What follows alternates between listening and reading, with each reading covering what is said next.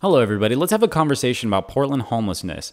Now, full disclosure, a lot of times with these videos, I have some sort of substance and like all these statistics and all this other crazy stuff. This is just kind of like a weird little side comment that I just wanted to give you guys real quick. All right. So if this is the first video you've seen of mine, maybe just kind of click out of this and go to another one because I'm literally just spitting some thoughts here. And that's about it.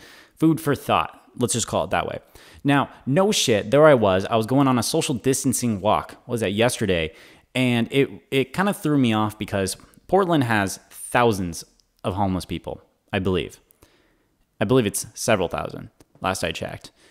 And so there's an area in downtown where a lot of times they'll hang out. It's kind of, under the bridges and those sorts of things. And my thought for a while now was, what do they do during the quarantine now where you're not allowed to leave your homes, but they don't have homes?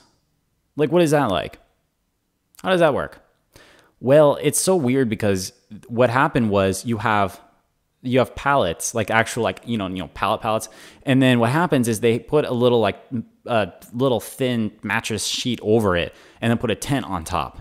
And they're like, hey, you guys have to stay here now. So now all these homeless people literally have to stay in this tent while, I'm walking around and stuff like that. And mind you, yesterday, I think it was like 70 degrees outside, and those tents obviously are plastic and they get super hot. So they're just sitting there with their feet like dangling out of the tent, super hot, no food, no water, trying to figure out what they're going to do with a whole, I don't know. I probably saw maybe like 50 of these tents or something along those lines. It was freaking crazy.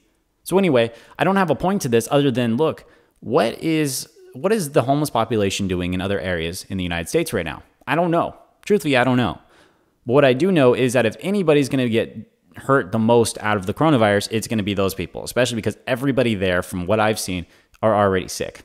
Anyway, food for thought.